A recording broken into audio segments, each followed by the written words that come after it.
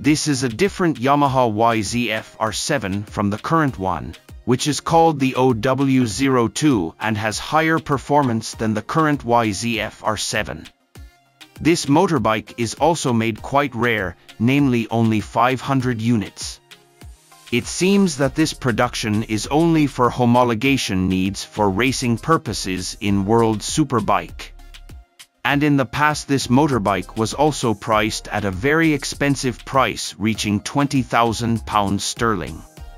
This motorbike was presented by Yamaha in 1999 to try to be able to feel what it's like to be a world champion in a World Superbike racing event. Because at that time Yamaha had never felt to be a champion there. Apart from that, Yamaha also sponsors this motorbike for the Suzuki 8 Hours Endurance Race. So the Yamaha R7 was born special, namely with a 749 cubic centimeters inline 4-cylinder DOHC engine, 20 Genesis valves, aka each cylinder has 5 valves, typical of the old Yamaha Superbike, namely 3 intake valves and 2 exhaust valves in each cylinder, which will give a mass airflow effect that fills the cylinder faster at high RPM.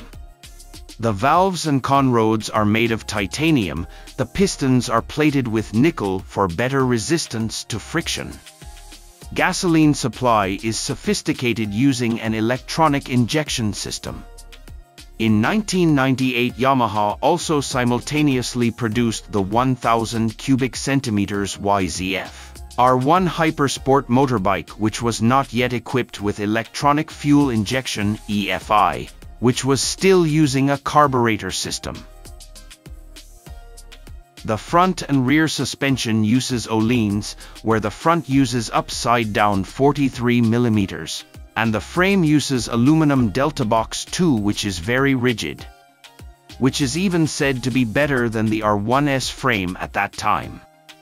This frame was made based on the geometry of the motorbike in MotoGP at that time, namely the Yamaha YZR 500. The rigid Delta Box chassis, which was reduced in length, made the maneuvers of the R7 motorbike agile, fast and easy because of the short wheelbase.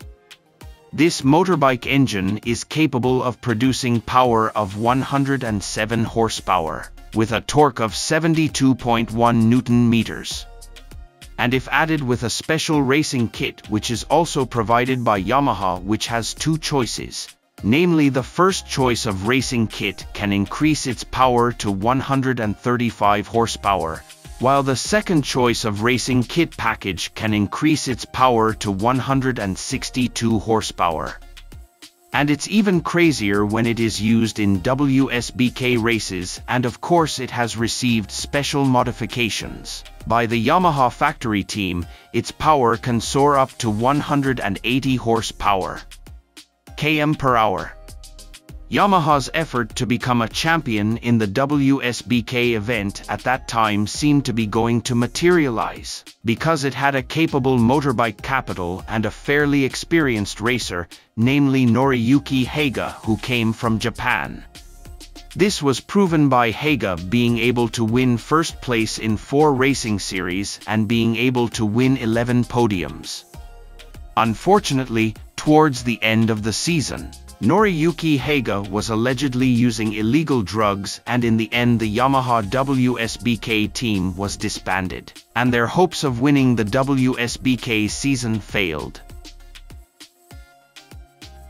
Over time, the WSBK regulations changed, where it was required to use a 1000 cubic centimeters capacity engine. Of course, this also ended the progress of the Yamaha R7 in WSBK, including in the mass production of Yamaha itself, because its work at that time was continued by the Yamaha R1. This is with the Yamaha R1 and the Racer Ben Spies.